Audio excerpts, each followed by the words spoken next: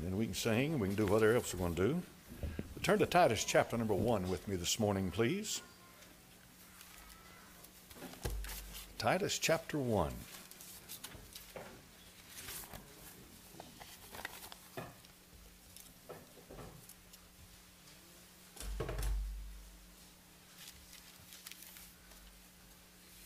Titus 1, verse 1. Paul, a servant of God and apostle of Jesus Christ, according to the faith of God's elect, and the acknowledging of the truth which is after godliness. Note carefully now verse number 2. In hope of eternal life, which God, that cannot lie, promised before the world began, but hath in due times manifested his word through preaching, which is committed unto me according to the commandment of God our Savior. Father, bless this holy book now. Give me unction to preach it. In thy name I pray. Amen. You can be seated. Now we're going to preach today, and it's going to be kind of a study, because I'm going to try to bring out for you what the Bible says. And I think that's so important as to what the Bible says. Amen. It's very important to understand that. Salvation is what's mentioned here in verse number 2, in hope of eternal life, which God, that cannot lie, now watch carefully the wording of this, promised before the world began. The last word in that sentence is began. That's the Greek word chronos. We get chronology in English straight from the Greek, and it simply means the measurement of time, okay? A chronograph is something that measures time, speed, time. So the Apostle Paul is telling you in verse number 2 of Titus, in hope of eternal life, which God, that cannot lie, promised before time began. That's exactly what that means, all right? Before time began in eternity past. Now we're going to connect that in a minute to the mind and to the will of God and to his wisdom. But notice carefully now what's going on here. In verse number 2 he said, the promise of eternal life. God Almighty works all things according to an eternal purpose. There is an eternal purpose that has to do with everything that God has ever done for us. That in itself is a separate study to try for God to reveal to you the eternal purpose of God. There's a lot of people out there that believe God, a deist, for example, deist and theist, they believe God made the universe, but he just turned it loose and let it run its course. And that's not at all true. God is involved in every tick of your heart, in every beat of your heart, every movement of your soul. You are here today because in eternity before time began, God Almighty ordained it to be so. That's something you ought to be thankful for. You ought to think about, because you are not an accident. There's a reason for you living. Now, the Bible talks about the world time and time again. The world, the world, the world. There's two Greek words that are translated world. One is cosmos, and the other one is eon. We get it's aeon, rather, and we get our English word eon from it, and it has to do with ages. For example, it says in the book of Matthew chapter 13, verse 35, that it might be fulfilled which was spoken by the prophet, saying, I will open my mouth in parables. I will utter things which have been kept secret from the foundation of the world. This is the Greek word cosmos, the foundation of the created universe, the planet that is part of this creation. Therefore, world is used there. John 11 and verse number 19, Jesus answered, are there not 12 hours in the day? If any man walk in the day, he stumbleth not, because he seeth the light of this world, of the creation, of this planet, the sun that shines through the daytime. Then the Bible refers to the world in a different nuance. John chapter number 3 and verse 16. For God so loved the world, and for God so loved the world that he gave his only begotten Son, that whosoever believeth in him should not perish but have everlasting life. The world here is the total of humanity. He's not talking about the planet. He's talking about the people on this planet. So therefore he loved all of mankind. Note carefully, folks, not just the elect. The elect are the elect. But he loved the world, for God so loved the world. So therefore, the total of humanity. But then there's another nuance in the way world is used in the New Testament, and you'll find that in 1 Corinthians chapter number 7 and verse number 33. Here's what it says.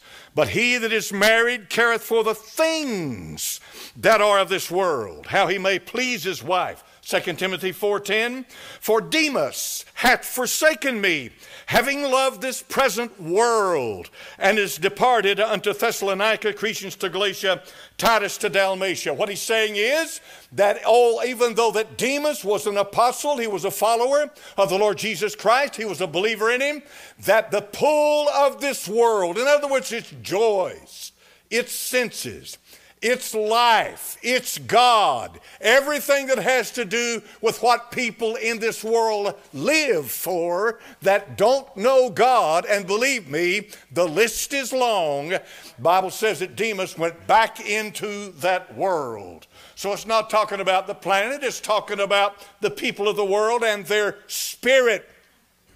Every age has a spirit attached to that age. You are watching the development of a spirit here in 2022 in America. Well, you ought to just look a little bit. You ought to just read a little bit. You ought to just watch some YouTube and see how that cultures in this world, especially in Eastern Europe and places like that, are retaining their cultural identity. And they're doing it in the face of the rot of Western culture. Our culture is rotting under your very feet. You're watching the destruction of everything that we've ever held dear. Yet these people in another part or other parts of the world are maintaining their cultural identity. Why? Because they do not want to be connected and associated with what this country and Western civilization has become. How many agree with what I said now? You understand? I mean, I can't go another step even though you understand me. You fully realize what I'm saying. You're in agreement that the country that you live in has abandoned Christ, abandoned God, and they have taken the God of this world. See? The God of this world. And so they've taken him and he is their eyes of worship. In the book of 1 Corinthians chapter number 3 and verse number 19, it says this. It says, the wisdom of this world is foolishness with God. For it is written, he taketh the wise in their own craftiness. What is this? This is the rebellion. Rebellion is the issue of the fallen man's relationship with God. He is in total rebellion against God. God will not tell me how to live. There is no God. We'll do away with him. He'll cease to be. That's all they scream day in and day out. Nobody's going to tell me what to do. I'm going to live any way I please. And you're watching it as it develops. So the Bible says in John chapter number 12 and verse number 31, now is the judgment of this world. Now shall the prince of this world be cast out. The Lord Jesus Christ said, I came into this world. I came to this world. There's a number of reasons why he came into this world, but one of them was to judge Satan, and he judged him in the flesh. In weakness, the Lord Jesus Christ met Satan face on and defeated him. Amen. And that's a good thing to know. So in John chapter number 18 and verse number 36, the scripture says this, my kingdom is not of this world, cosmos. If my kingdom were this world, then would my servants fight, that I should not be delivered to the Jews. That's quite a thing to think about. Think about that. Meditate on that. Go home and think about what he just said. Then would my servants fight. In Revelation 19, I saw heaven open, behold a white horse, and he that sat upon him was called Faithful and True, and in righteousness he that judge and make peace. Make war. I'm glad you're listening. So you can correct me. And make war. But that's not today.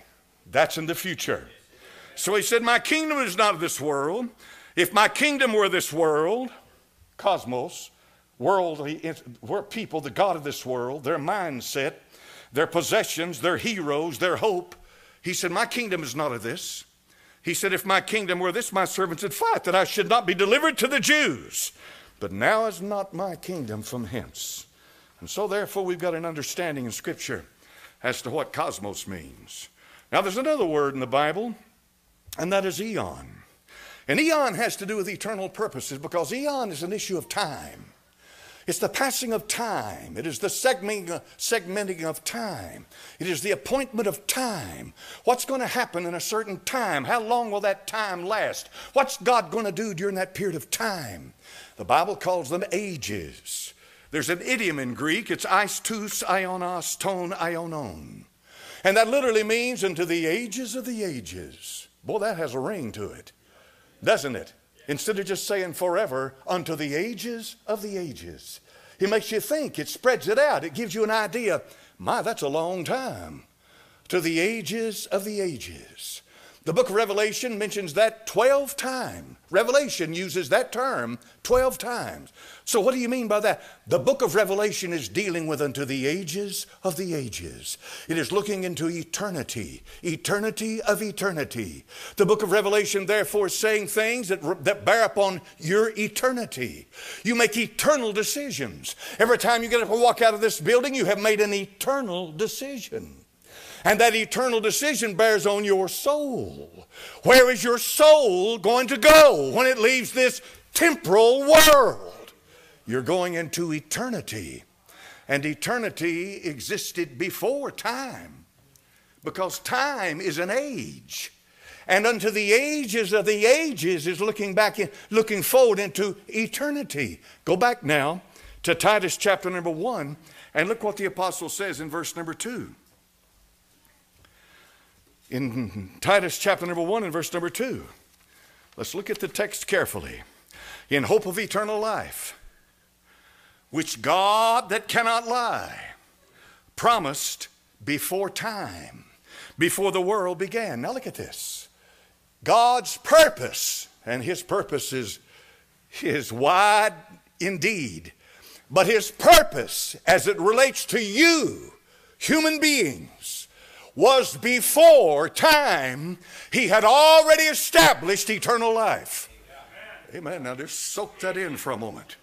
Before time, he had it settled that this was the purpose of God, eternal life. Now I'm going to tell you something right now. I wouldn't want to live another day without God. And he told them in the garden, he said, lest they take of the fruit of this tree and live forever in a fallen condition, rotting away every day of their existence. No, eternal life is the life of God. Eternal, yes, not my life. Can't you see how your life can spin out of control? Can't you? Do you understand what I'm saying? I swear it's some folks, their minds up here. What are you thinking about, the race this afternoon? Like last week it was the ball game.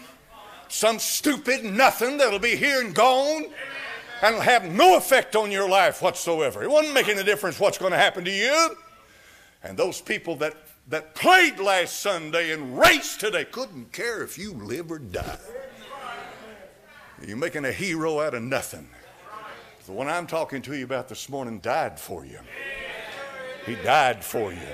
Amen. But see, that's just an indication of the rot of American culture. I guess I'm mad this morning. I just stirred up because I get so sick of this mamby-pamby, soft American culture. Everything just handed to you. Did you get tired of that? I get tired of it. I'm talking about eternal things. Eternal salvation was ordained before time began. And then what happened? Time begins and the ages roll on. And that's where we are, because time begins and it moves on. Look at Ephesians chapter number 3 and verse number 9. You reckon the Lord's mad at me, or you reckon he'll forgive me for all this I'm going through here this morning? I have to go home and repent. Now, there's one thing about it. You can preach too much, you can sing too much, you can play too much, but you can't pray too much and you can't repent too much. Add that to it. Ephesians chapter number 3 and verse 9. Look at this. And to make all men see what is the fellowship of the mystery, which from the beginning of the world hath been hid in God, who created all things by Jesus Christ, to the intent that now unto the principalities and powers in heavenly places might be known by the church the manifold wisdom of God, Now look at this, verse 11. According to the eternal purpose which he purposed in Christ Jesus our Lord, in whom we have boldness and access with confidence by the faith of him. He had an eternal purpose in manifesting his wisdom through the Lord Jesus Christ. That's what he said. In plain words, when you look at the Lord Jesus Christ, you're looking at the wisdom of God. And you read about that wisdom personified in the book of Proverbs when it talks about that wisdom was with God before the first man was ever made. His mind is wisdom. His hand is wisdom. His walk is wisdom. His voice is wisdom. Everything about the Lord Jesus Christ is a manifestation of the wisdom of God. Amen. Hallelujah to God. They ought to love him. I love him. I bless him and I praise him, and I can't praise him enough. Glory to God. There's nowhere I can go that he won't be there, and I bless his righteous name, and I'm alive because he's alive, and I'm saved because he can save. Hallelujah. I owe him everything. I owe him every breath I breathe. I owe him every bite that I eat. I owe him for everything, the Lord Jesus Christ. For to me to live is Christ, the apostle said, and to die is gain. One day you're going to step into eternity. And when you step into eternity, if the ages are still rolling on, it'll be in some age. Right now we live in what's called the age of grace. But there is a time when God shall gather together all things in Christ. That's a different age. But the Bible talks about the ages. Unto the ages of the ages. The wisdom of God is manifest in Christ Jesus. How many agree with that? He's the wisdom of God. 2 Timothy chapter number 1 and verse number 9.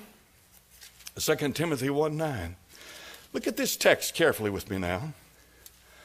2 Timothy 1:9. Who hath saved us and called us with an holy calling, not according to our works, but according to his own purpose and grace, which was given us in Christ Jesus before the world began. The purpose of God is not taken in consultation with angels, nor cherubim, nor seraphim. There is nothing in the Bible that tells me that they existed even when God had the eternal purpose. The Lord God Almighty, the eternal absolute being that needs nothing, that has no need of anything. He exists because he exists, that it's somewhere in eternity. And we can't pinpoint it because there's no dates in eternity. But in it, in that eternity, in that eternal past, that he has a purpose. And there could very well a cherubim, a seraphim, angels, and all of that. But the Bible says in the book of Job that when he made the world, that the angels rejoiced. Sons of God shouted for glory. Here they are, there's only God. And here are these angels. There was no men. They were before us. And here's the Almighty, here's the angels. And the Almighty says, move over. And there everything that comes into existence. Good night. And he said, now let's get down to serious business. Because that's just the stars also. I'm going to make man, and when I make him, I'm going to make him in my image. And therefore, when man came on the scene, everything changed. Why'd God make you in his image? What's he doing? What's his point? What's the purpose in all of this? Look at Ephesians chapter number 1 and verse 11. Ephesians 1:11. In whom also we've obtained an inheritance, being predestined according to the purpose of him who worketh all things after the counsel of his own will. His purpose. See how the word's used over and over and over again. But look at Hebrews chapter number 5. Now this is a beautiful thing. I hope you can see it with me. Hebrews chapter number 5 and verse number 9. What a scripture. Hebrews 5:9. Now look at this. The Bible said, though he were a son, verse 8, yet he learned obedience for things which he suffered. Now look at verse 9. And being made perfect, he became the author of eternal salvation unto all that obey him. Now hold on. Let's put it together for a moment. Eternal salvation was in the purpose of God before anything was ever made. The eternal salvation existed into eternity past. But it had no authorship. You see, the salvation that the apostle's talking about in the book of Hebrews says that when someone came into this world, he became the author of eternal salvation. What's that mean? That means, the word author simply means the beginner, the cause, what brought it into being. In plainer words, the life of the Lord Jesus Christ lived out on this earth is what drew up God's relationship with man when it comes to salvation. The life he lived, his perfect sinless life, qualifies him as the high priest, but just a step further. He is the author of eternal salvation. The Lord Jesus Christ said, I am the door. The Son of God is the way to the Father. So what do you mean by that, preacher? I mean, the Bible says he's a man of sorrows and acquainted with grief. That's what he said. And he was Lazarus. So your salvation, the salvation of a man, is based upon the fact that when God begins to move and work in your soul, he understands sorrow and grief. The Bible says right here that when he was taken and his anointing into the wilderness, 40 days he was tested of Satan. His flesh hungered, and he was beaten spiritually by Satan for 40 days. Your flesh will hunger, and you will be beaten by Satan. Now I'll make my point some other way for you. He didn't write down somewhere a page and said, all right, I'm going to save them, and here it is. No. He said, I'm going to save them, and here's how I'm going to save them. But the how didn't show up till Christ showed up. Now, does that make more sense for you? That's the how. Because when the Lord Jesus Christ showed up, he wrote out the script. It was his perfect life on this earth. In other words, what are you saying, preacher? I'm saying he understands you. I'm saying he knows you from the top of your head to the bottom of your feet. I'm saying he understands why men say what they say and what they do and when they do it. That's what I'm saying. I'm saying that the God you serve knows you better than you know you. And all of that he figured into eternal salvation because he's the author of it. He's the architect. He's the designer. He's the one who said, this is a human being, and this is how I'll lead them to salvation. I know every step they'll take. He was betrayed. He was rejected. Have you been betrayed and rejected? You ever had that happen to you? We all have. I grew up in rejection, folks. You've heard me say it 1,000 times. Say it again. All I knew was rejection. And I became so sensitive to it until that night in that brother-in-law's living room. I said, Lord, have mercy on me, a sinner. And something came down on my soul. It was the glory of God that came into me. You couldn't have told me what that was. 5 minutes before that, I had no clue, but when God saved my soul on that thing, something came into me. He saved me. He gave me something in my heart. The Holy Ghost moved in.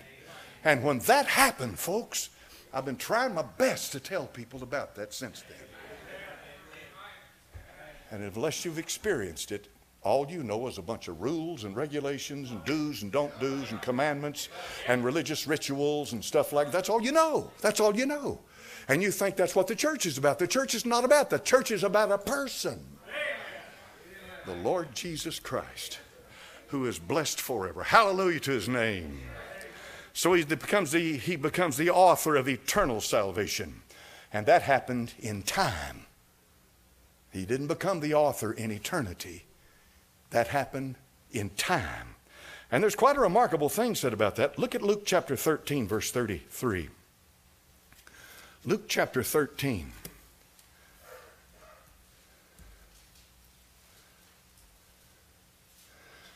Start with verse 32. Luke 13, 32. He said unto them, go ye and tell that fox. He would use a figure of speech, you know. Go ye and tell that fox, behold, I cast out devils. I do cures today and tomorrow. Now watch this.